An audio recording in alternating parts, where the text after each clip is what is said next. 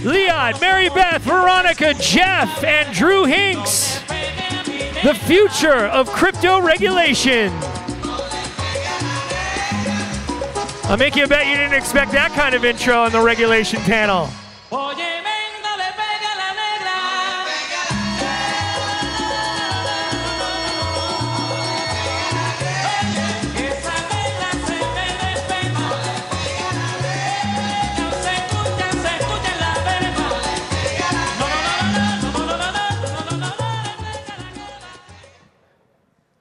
So it's the first day of TNABC, and we get to the crypto and regulatory panel. Maybe it's not the sexiest part of the conference, but it might be the most important.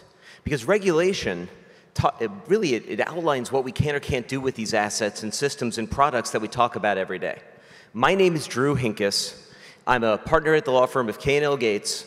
I'm an adjunct professor at the New York University School of Law and School of Business, and I'm delighted to welcome you to today's regulatory panel, which is the future of regulation.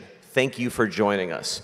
I'm going to very quickly introduce our panelists here. Let's start with the gentleman to my left, Jeff Howard. He is the head of North America Business Development and Institutional Sales at OSL. Previously, Jeff was a managing director at both Merrill Lynch and RBS, where he ran North American futures and options and global prime services, respectively. A veteran of regulated and emerging markets, prior to joining OSL, Jeff launched a successful cannabis VC fund. Next, we've got Veronica McGregor. She started by giving talks to Bitcoin to confused and skeptical banking lawyers. And spent 20 years in Big Law representing fintech companies before going in-house as the chief legal officer at Shapeshift. She's the first lawyer I know that has successfully decentralized herself out of a job, leading to the formation of Shapeshift's DAO. She's now the chief legal officer at Exodus. And next, we've got Mary Beth Buchanan, the president of Merkle Science Americas and the company's global chief legal officer. Before joining Merkle, she was the chief legal officer at Bitstamp, general counsel at Kraken, and a partner at Bryan Cave, where she began representing crypto companies in late 2013. Mary Beth spent the first 21 years of her career at the U.S. Department of Justice and served as the presidentially appointed U.S. Attorney for the Western District of Pennsylvania from 2001 to 2009. Last and certainly not least, all the way to the left, we've got Liat, who is a senior advisor for crypto policy and regulation at blockchain analytics company Elliptic. She's based out of New York and previously has been with the Edgemont Group of Financial Intelligence Units, Citibank, and has worked for various companies on Capitol Hill. Liat has spent the last 15 years building anti-money laundering programs in Africa and the Middle East and follows the philosophy that financial inclusion and financial integrity go hand in hand. So now that you know us all really well, let's jump right in. DeFi has been a huge force for excitement and flood of new capital into crypto since DeFi summer in 2020. It's created new opportunities to engage in familiar financial transactions like trading and lending and obtaining yields on products without using traditional intermediaries. It's something of a spiritual inheritor to Bitcoin in that sense. But the writing's on the wall. DeFi regulation is coming. So the first question for the panel, what is DeFi regulation going to look like? Happy to kick us off. Thanks for that. So I think one thing that we've learned from historical regulatory activities is that they'll cut and paste anything from fiat. So I think what we can expect is that we'll see many of the same concepts around know your customer, beneficial ownership, due diligence, these kind of same compliance, anti-money laundering concepts that we know and love from fiat be cut and paste into crypto firms' responsibilities and obligations. And what that really means for us is that we need to be well-positioned to understand these concepts, innovate where we need to in order to bridge that gap between compliance and regulatory expectations and what DeFi projects aim to do. And that's, I think, where the big gap is. So we know that the regulation's probably going to look like regulation we've seen in other contexts. But I think that we're sort of cheating with the question, because DeFi is this sort of big bucket term. And DeFi means different things to different people. In certain circumstances, DeFi might mean just moving around stakeholders, and in other circumstances, it might mean you've got a completely new structure for a business where there isn't some party in the middle. Is there a difference in how we should expect to see regulation of really decentralized businesses versus those that might be dinos or decentralized in names only? Veronica, maybe you want to take that? Right, the dinos. Yeah, so as you all know, decentralization is really a continuum, right? There's some that's, more centralized and some that's incredibly just a group of individuals. My most recent experience, is to have taken a centralized entity and turned it into a decentralized entity we moved our trading platform, turned it over to token holders for the Shapeshift DAO, and we just wound down the centralized company. So now the DAO is being run by token holders of our native Hoke and the Fox token. So here's the thing, so who do you regulate, right? That's the big magic question in all things DeFi, but especially DAOs, is who are you going to regulate? What I basically believe to be the case is that if wrongdoing is suspected, that a regulator will go after whoever is benefiting from the project, right? Be it a DEX or some other DeFi protocol or whatever it is. If there is some wrongdoing suspected by one regulator, they will therefore look to whoever's benefiting from it. And if it's like not any single, then it might be who created these smart contracts, because the common argument is, look, these are all just smart contracts talking to each other. There is no person. It's just contracts. And, I just don't think that's going to fly. Yeah, I agree with what Veronica said. Regulators always want to find someone who is responsible. What we saw, I think, after the first DAO, when the SEC came out with its DAO report in 2017, they wanted to start holding the lawyers responsible. So anyone who may have helped advise an ICO or helped advise associated with the DAO, they wanted to hold someone accountable. And in this case with DeFi, I think that the FATF has even suggested that maybe the programmers, the person who wrote the code, should be responsible. So that leads to the really interesting question of, are those who create code with the intention of then modifying it so that control over that code is decentralized among a diffuse group of people, will they ultimately be held liable for what happens under the theory of, you made the trick box, you opened it and let it out, even if you can't control what it does now, you're responsible for setting all of those things into motion? Yeah, I think, well, first of all, I think when it comes to DAOs, I think this year we're going to see a lot more enforcement action. I think the poly market fine and cease and desist order was like just the first shot across the bow, because they're going to set an example early on this year. And I think the problem is that we got to define what a DAO is, right? Like, we speak about how to regulate it. We can't speak about how we regulate it until we define actually what it is. It looks like a corporation. It looks like a partnership. It looks like an LLC. It looks like all these things. And so until we determine what it is, we can't really regulate it well. And so I think that we have to, when we're trying to define it, we have to define it first. But then also, I think you have to separate the treasury function from the protocol function. And it kind of gets to your question, right? Protocol function, I don't think you get in any crosshairs. The treasury function, if you're issuing tokens and they're considered, unregistered securities, that's when you cross the line and you have a problem. So it's a matter of defining it. Is it a corporation? What is it? What's going on now in the U.S. in the state of Wyoming, they're creating these unincorporated associations, unincorporated LLCs that they're creating in Wyoming to get around this. So Wyoming's kind of on the cutting edge, but again, I think it needs to define what type of legal entity it is before we decide how to regulate it. But I don't know that there's not a one-size-fits-all definition of a DAO when you say we need to define what it is. Like I said, there are so many different types of decentralizing something and different varying levels of what parts are centralized and what parts are decentralized, that it'd be really hard to cram all those into one definition. No, not the same definition, but like the legal entity. We have to define the legal entity before we know who's going to regulate it. But if it's an entity, then it's not truly decentralized. So what we're talking about here is this sort of big concept of what's a DAO? DAOs are huge now. They back up NFT issuance, they back up DeFi companies that spin their protocols off and claim that their hands are no longer on it. And really, we're talking about two different things. We have states like Vermont and Wyoming that have created laws that recognize incorporated legal entities as DAOs. And they are legally addressable, which means they can sue and be sued.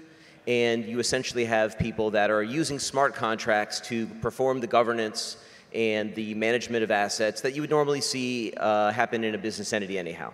The other kinds of DAOs, and the types that I think are more interesting for this discussion, are loose groups of people that don't choose to legally incorporate, that use specific tools, in this case smart contracts and wallets and quadratic voting, in order to affect rights to digital assets or powers over digital assets. And that second group of DAOs, those that are not legally incorporated, are to me much more interesting. Because the question of who would a regulator go after, who's actually responsible for what happens to those digital assets, seems to be a really open question. Does anyone have any thoughts on that? One thing that sort of leads my nose when it comes to compliance and regulatory frameworks is who can you sue? And who can you build a case against? And I think that one of the things that we're going to see is that as long as you can create an evidence trail and bring it to justice and to the Department of Justice and make cases out of it, I think that's what's going to happen in terms of setting precedents and in terms of DAOs. And it comes to not just the particular DAO, but the enablers of that DAO in terms of what nonprofit organizations, what non-governmental organizations are supporting that. You know, we saw this come to light, and there were congressional discussions around the sale of the U.S. Constitution, and that put it smack in the middle of the regulatory site. So you can bet that there's a lot of discussion right now happening on NFTs and DAOs and DeFi, and it's not going to slip. But I think if what we've learned from the past is that we're going to see a few hallmark cases that are going to be hammered out. They're going to set a precedent. They're going to be pursued and fined and enforced. And we're all going to look at the side and say, we told you so. Bring your compliance in early on into your development, into your programs, into protocols.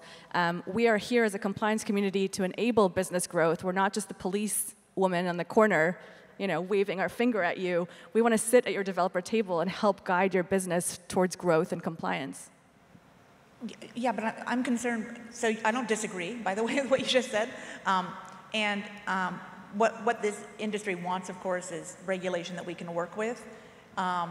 But regulation by enforcement is always, a scary thing for everyone. And I'm sad to say, I believe this year is going to be full of that. I'm not, sorry. Yeah, I think that the DeFi issue, what regulators are really concerned about is who is doing the KYC for people who are participating in the decentralized finance. And so whoever can figure that out, I think, is going to ease the concerns that regulators have. And so there has to be a way built into the smart contract, a way to know who's using the token, that there has been some KYC on the participants. And there are ways to do this, and I think that might satisfy the regulators that this can be done safely without having a traditional financial institution overseeing the transaction. So maybe we should draw a distinction between DAOs that exist as clubs or affinity groups or participatory ventures that are not of a financial nature versus those that financialize their governance or financialize their operations. I think it's pretty clear that if you're using a DAO as a way of associating without a financial or investment purpose, you've got different considerations than if you're basically just redoing the DAO, which was a decentralized VC fund. And Jeff's comment about splitting up the operational versus the treasury management part is well taken. But really what I think we're hearing here on the panel is this whole idea of a DAO is so amorphous and so varied in the way that it's being designed that there's going to be a difficulty in coming up with hard and fast rules that would apply to each of them. Liat? Yeah, can I just add one quick point? I think the nearest point of reference that regulators are going to have are crowdfunding platforms that we've seen and loved and developed and grow already in the space. And I think that's going to be the first point of reference in terms of how it is that the regulation of DAOs get evolved and developed. So that would be kind of, if you're working in this space, that would be something that is worth having a look at. So perfect segue to get to our second topic, which is actually stablecoins. Since the invention of some early stablecoins, we've seen a variety of different approaches to creating a digital asset that more or less stays at a set value. These assets have become important for the payments infrastructure, for remittances, and for DeFi. And they have emerged as perhaps a legitimate challenger to the US dollar, which of course brings on a whole bunch of government scrutiny. We've known since 2020, when there was a statement issued by the Treasury under the Trump administration, that stablecoin regulation is coming. Despite the change in regime, the Biden administration seems just as likely, if not more so, to come up with some sort of stablecoin regulation. What do we expect here? Let me kick this to Mary Beth to start. Well, there has definitely been a lot of interest in stablecoins at the end of last year, and we're going to see more of it this year. Both the House and the Senate held hearings to try to learn about stablecoins. I would say maybe the House was more interested in learning, and I think that the Senate members who participated were sort of staking out their own positions. But learn they must do, because stablecoins are here to stay, and many people are using them, and I think they're recognizing that a lot of their constituents are interested in cryptocurrency, and so they need to learn about this, and they need to come up with regulation that's going to make sense. So probably the worst thing they could do is to say that only the central bank can issue a stablecoin.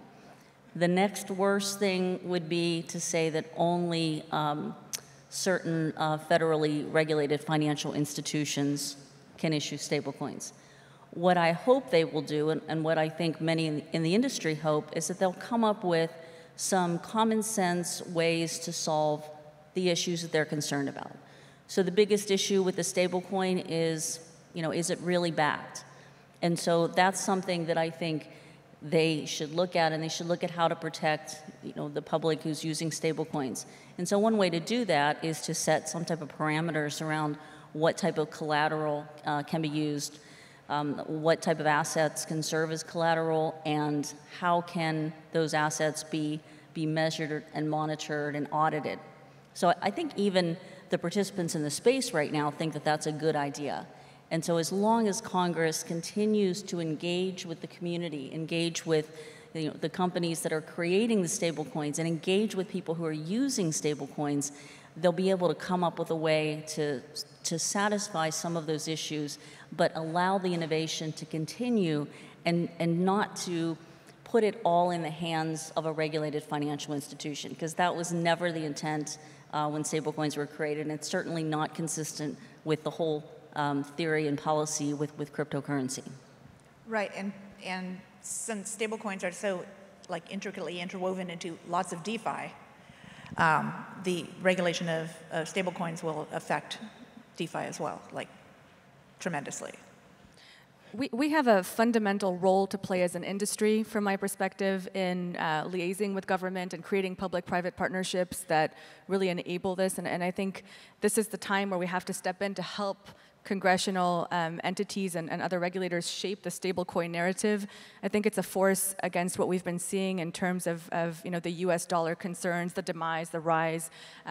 Chinese foreign policy concerns and stablecoins are being discussed in the same sort of halls in the same rooms, and there's a great deal for us to be able to influence, and there's a lot of great work being done in Washington and otherwise by different associations that are really leading the force. And as individual companies operating in this space, I think we can do a lot more to demonstrate the variety of voices. It's not just stable coins as one topic. There are multiple layers to this, and we can all play a role.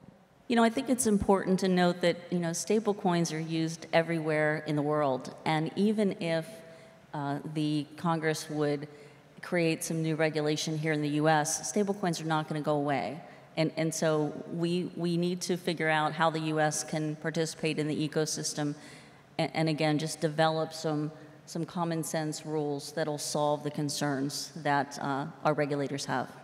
Yeah, I mean, I totally agree with that. And stablecoins, as most of everybody knows in the room here, I mean, the interoperability of the coins themselves and the stable coins have just given rise to a tremendous amount of liquidity and a tremendous amount of volume that wouldn't be there otherwise. So it has grown so large now that the regulators are scared to death of it. And so the president's, this is not my opinion, I'm just giving you information. The president's working group on stablecoins that they've given now to Congress, effectively, if you read letter by letter, says that they're not going to let anybody issue a stablecoin unless they're an FDIC-insured institution, right? Because they want that, because in times of crisis, they want access, they want to give these stablecoin operators access to the Fed window for emergency liquidity. So if you read the letter of the law, it's going to say that it's only going to be issued by FDIC-regulated entities.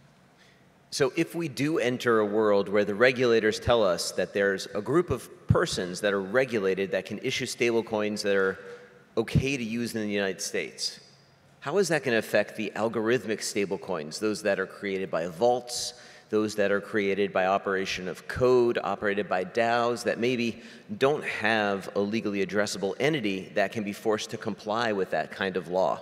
Do we think that there will be some sort of crackdown, or is a crackdown even impossible?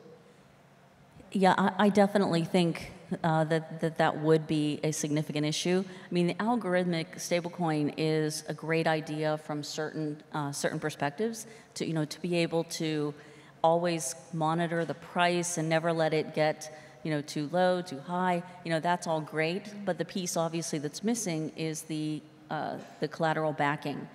And if I were a betting person, I think that once the regulators begin to put regulation in place, they're not going to leave the algorithmic stablecoins alone, and they'll try to find some way to ban the use of those. So I think if the algorithmic coins, if they can monitor and participants can look at the supply and find a way to keep the the dollar value stable, then there's probably a way that they can come up with a fluctuating collateral backing. And so I'm definitely rooting for all of the innovators out there to come up with a way to do that. And so that's my hope. And I think a big theme that's emerging at the moment is really buzzing around consumer protections. How are we going to protect consumers from advertising, from scams, from frauds, and there's a variety of projects that are coming out. How do we vet these? And I think these are the questions that we're seeing being tackled in regulatory halls. And consumer protections is just going to keep kind of market manipulation. All these topics are going to be huge and very much being addressed. And I think it's important, like who ends up regulating stablecoins, like which regulatory body actually does it. I think everyone's in agreement. Regulation's going to happen whether we like it or not. I think if the SEC had their way, they would want to regulate stablecoins. In fact, Gary Gensler has changed the term to stable value coins because it sounds like stable value funds, which he's able to regulate. But I think ideally, it should be regulated by the Fed and the OCC. I think that's more appropriate than the SEC. So the who should regulate question is a multifaceted one. There's an argument to be made that if Liat's correct and the concern really is consumer protection, then maybe the CFPB should do something here. That's another a regulatory and enforcement body that has in its charge protecting consumers, and they have been incredibly quiet about crypto. I don't know that we can bet that they're going to stay quiet for long, but it's an organization that has the ability to perhaps claim back a little turf from what's otherwise been taken by some of our 3- and 4-letter enforcers here. I see a lot of nods on the panel here. Absolutely. Yeah, I was just going to mention, Elizabeth Warren, she's not a big fan of the industry, and that's her agency, and she's tight with Gary Gensler. So I wouldn't be surprised to see some more enforcement and, like you said, kind of turf clawed back. Yeah, absolutely. The current director definitely has this industry in his sights. It's been widely discussed in the industry. Yeah, that's all. I'm just saying that the CFPB, or whatever acronym they're going by now, is definitely going to be active probably this year. I think it's really important to remember that while there are many different, particularly federal agencies that want to jump in and claim the authority to regulate, it's not really up to the regulators to decide that. It's up to Congress. And I think that the Supreme Court has addressed this issue that regulators can't just take power. It has to be given to them. It has to be given to them by the members of Congress that we elect.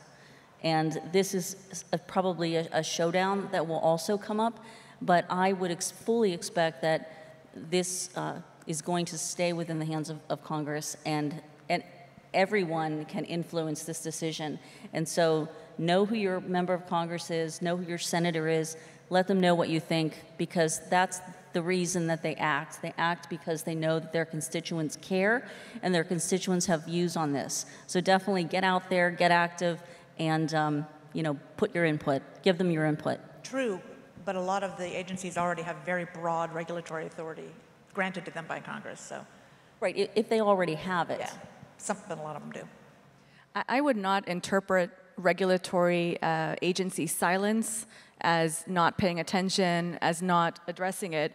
I would interpret it as a learning curve. I think there is not a single federal state agency right now that is not consumed by the learning curve that is crypto, which is why, again, I come back to this point of, this is a wonderful opportunity for us to step in and help with the education process and bring in these points around, what is unique to the technology that enables regulation, that makes crypto safe, and we have to say it until we're blue in the face. I mean, I have the same talking points that I go on and on about, and I think this is the moment that we have to seize and help educate. I think anyone who's quiet now from a regulatory perspective, we hope we don't hear from them when it's time to enforce or to fine, but rather when it's time to guide and expand the sandbox. And I think they're all going to pipe up at some point, and then we're going to go into the turf battle over who regulates what, but they're educating themselves now.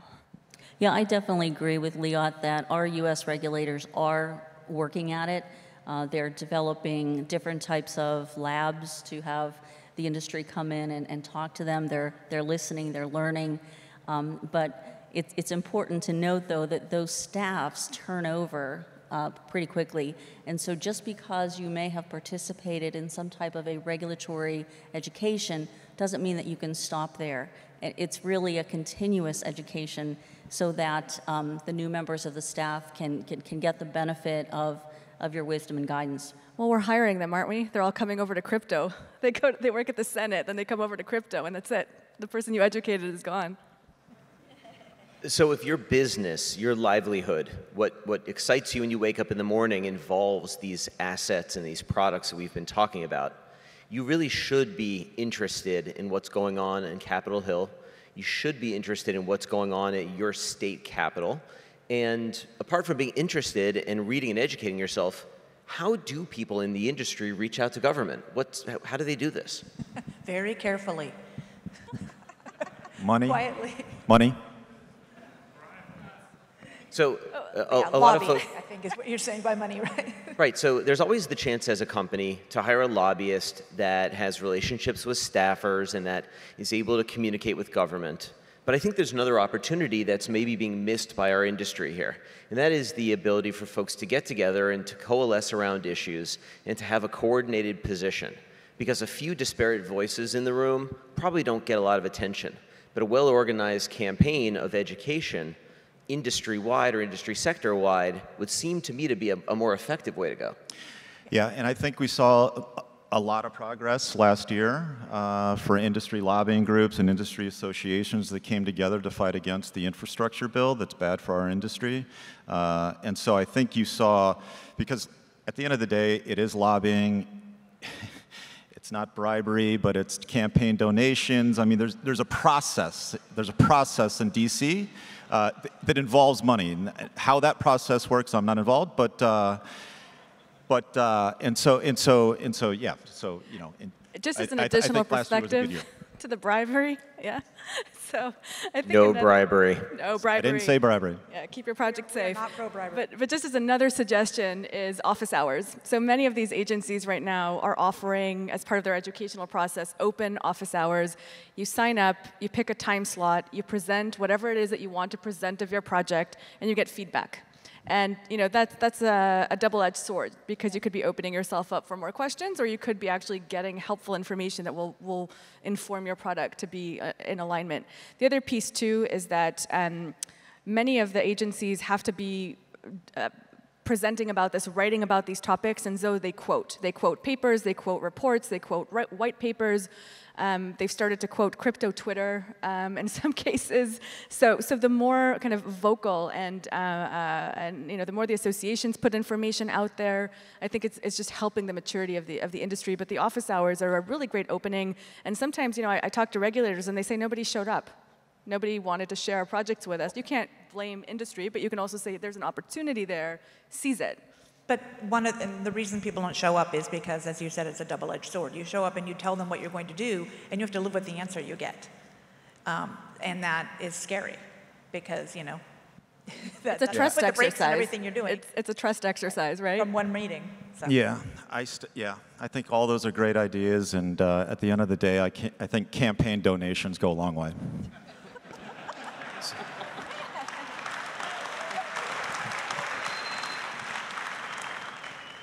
So a last question on the stablecoin front.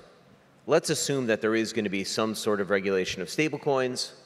How much of this is related to an eventual central bank digital currency play by the US government? Are they essentially clearing the field for their own competitor, or are they really concerned that these assets won't keep their pegs and that US consumers using these products are going to be hurt? Is this a really kind of plowing the field so it's fertile for a US digital dollar, or is this really about protecting consumers here? I think that the central banks have always had the ability to create their own cryptocurrency. And the more they learn about it, the more they may want to. But that doesn't mean that there's still not a place for privately created and issued stablecoins. And they should, watch the industry, and if they want to, come and play, they can, but they shouldn't try to keep everyone else off the field. So you've heard us over and over talk about how various regulators think about these assets differently. If you like to read about law the way that I do, you can find a case that says that Bitcoin is money. You can read tax guidance that says that Bitcoin is property. You can read the CEA, and you'll be sure that Bitcoin is a commodity. And if you ask the former chairman of the SEC, they all look like securities to him. We've talked about how stablecoins potentially could be regulated by Justice, by the CFTC, by the SEC, and by bank regulators. Our assets are confusing to the government because they don't look like, smell like, or act like traditional instruments that are issued by financial institutions and actors in the financial markets. This can create some serious headaches for users and businesses that use these assets. Is the US doing this right? Is there anywhere that's doing it better? I think a lot of the regulators around the globe are doing a better job, and they're able to do it because in certain countries that have recently, like within the last few years, created regulatory frameworks, they've done it from one particular regulator. And so the regulator in certain countries, like Singapore, Abu Dhabi, they develop a comprehensive regulatory framework that looks at the character of the asset and how the asset is used. And I think that works very well in places that don't have so many different regulators. But here in the US, unless they come together and unless Congress creates more clear lines, we're going to see some hesitancy, I think, from the mainstream financial institution and from some crypto companies. Wherever there's uncertainty, companies are going to be hesitant to jump into the market. And unless we in the US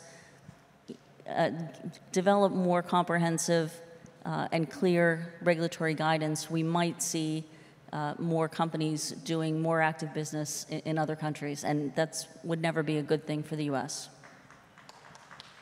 I want to add, I've been speaking at this conference since 2015, and every single time we have the question and the same answer, which is, in the US, we have several federal regulators that want to claim this as their turf. We have all the states, many of whom decide to claim it as their turf. And that is what makes it so difficult to comply, on top of the fact that the regulation that's out there isn't clear or clearly applicable. And so therefore, absolutely, I would concur that this is not the best place to have a crypto business. Yeah, my company, we're super supportive of regulation. We work with the regulators, but right now, I mean, it is a learning curve for the regulators here in the U.S., but securities laws that were put in place 80 years ago, like before computers were made, it's not really applicable to today's crypto economy. So I think there's a lot of work to do. I do think there are other jurisdictions where it makes it easier for crypto firms to operate and do business. But again, I think we need to modernize our securities laws. So how do we make that happen? Campaign donations. I think Jeff brought his checkbook with him. If anybody's raising, might want to hit him up. No, but seriously, how do we make this happen? How do we start to push for change? So I sometimes think about this as prenuptial agreements. You kind of have to get into the details, and the details in this particular situation is that we're measuring things against the Howey test, against the Reeves test. We're using almost antiquated constructs and concepts that don't quite apply to virtual assets in this particular asset class. And a very initial place to start will be to modernize those and get into the details of the prenuptial agreement so that we can actually tackle it.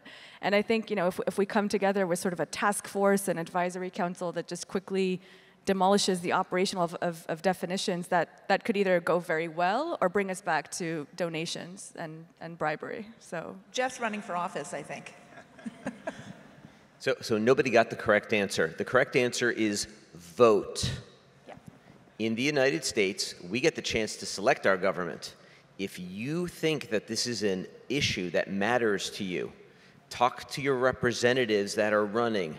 Let them know it's important to you as a voter, you as an employer, you as an important part of the economy, and vote. You are voting for the people who make decisions that affect your life. So one last point on the whole crypto is scary and weird to regulators, so everybody wants to own it. NFTs have just exploded. And while NFTs on a technical basis might be a specific type of digital asset that can be traced from its creation through each holder to the current holder, they're really being used as a way to revolutionize delivery of content, the creator economy, and to facilitate all sorts of new participatory schemes involving digital assets. Many of these are just art. Many of these look sort of more like other types of financial assets. And because digital assets themselves only have legal meaning when the issuer gives them legal meaning, there are probably NFTs out there that are securities, NFTs that are swaps, and NFTs that are just new forms of cool art. How and when do we think NFT regulation is coming? Let me kick this over to Liat to start. Sure. So NFTs at the moment are operating in a bit of a regulatory vacuum. There is a declared kind of global perspective from regulators that I've heard repeatedly, and it's been committed to paper, so it must be true, which is that they're standing and waiting to see the behaviors and how this translates into potential illicit typologies, into potential money laundering. The latest I've heard is potential espionage cases where you would embed materials into an NFT that will then be brought over and exchanged between countries as mechanisms of espionage. So at the moment, there's a wait-and-see approach. I think it's again an opportunity for us to step in and support there with helping shape that conversation. But when it will be time to regulate, I think it will come around a specific case, a big money laundering case. I will point out very quickly that OFAC, who is responsible for enforcing sanctions, did sanction and list a wallet that had a Bored Ape NFT in that particular wallet associated with sanctions, and we've been tracking this at Elliptic, and it's really quite mind-blowing to see the connections between a regulator that's immediately sanctioned an NFT. At the same time, I had a regulator just the other week ask me, what's the deal with these monkey pictures? So I think that you've got a spectrum. I would take a slightly different view. I wouldn't say that there's a regulatory vacuum, because an NFT, like any other business, whoever is selling the NFT, taking assets, you need to know your business, you need to know your customers, you need to know where's the money coming from that's going into the NFT. And so there's still a responsibility for, compliance 101. It's no different than, in the old days when, people in the drug trade would launder money by buying a bunch of cars. And so the car dealer needs to know, why is this same guy or gal coming in every week, buying a $70,000 car or $100,000 car? So you need to know your customer, you need to know what the source of funds are, and fortunately there are blockchain analytics companies out there that can screen the wallet addresses, and so there's a lot more tools available today, and so many that are in the analytics space that can help companies to make sure that their businesses aren't used for illegal purposes. I agree with both of those things, but I also think that the consumer protection aspect is going to get some traction with NFTs for sure. So I believe that we'll have some potential enforcement over that. Fantastic. So we've got about 5 minutes left, and I wanted to give our panelists each an opportunity to talk about something that they think is really important, or to cover something that maybe they wanted to say in response to another question. Just a quick minute, and then also if you wanted to tell the crowd how they can find you if they want to follow up or thought you said something really smart or want to ask you a question. Start with Liat. So in terms of takeaways, one thing that I love to do as a personal exercise is I'll sit down with the US budget and I'll see where money's going and what it's supporting. And I can tell that there's been a big spike in commitment to supervision efforts, to enforcement efforts, to trainings of supervisors. So I think there's going to be a lot more action coming towards us in terms of enforcement. And I know we've kept saying this, but what that translates into practically is that we need to have our ducks in a row in terms of, making sure that we've assessed our risks, we've applied some sort of risk mitigation program towards those risks, that we've designated a compliance officer within our business, that we know where and how money is going, and concept of know your customer, that you've thought about these things. The other thing I would say is that it's wonderful to innovate, and I hope that we explode in innovation year and years to come, and that we stay in the U.S. When possible. There's a big concept of regulatory arbitrage that we're seeing where it might be easier to go to a different country, but that's also being squeezed and squeezed and squeezed. So eventually, the idea is that we'll find the balance, and that it won't be so easy to kind of move between countries because we'll all be playing across the same level playing field. But keep innovating, and crypto is here to stay. I think that's finally kind of gotten through to many regulators, and that's exciting. And come work in compliance. It's the sexiest job in town, and I think it's the best place to be. Yeah, we've certainly come a long way from the early days of the conferences where even the people on the panel couldn't decide what it is. Is it a security? Is it income? Is it property? What is it? And while we are moving forward in inches with regard to the regulation, we're moving in huge leaps and bounds with how many people are actually interacting with crypto today. And as the space continues to grow, when we look at the criminal illicit activity, it's still only about like 0.062%, of all of the crypto that's out there. And so the amount of criminal activity is small in comparison to criminal activity that occurs with fiat currency.